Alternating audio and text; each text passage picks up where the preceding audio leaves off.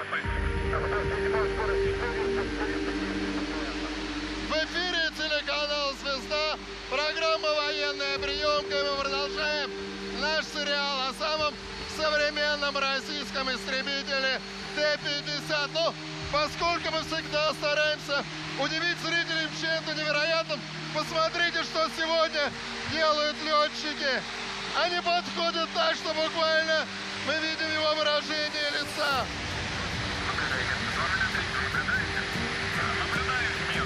Это летчик-истребитель, летчик-испытатель Сергей Богдан. Невероятное космическое зрелище.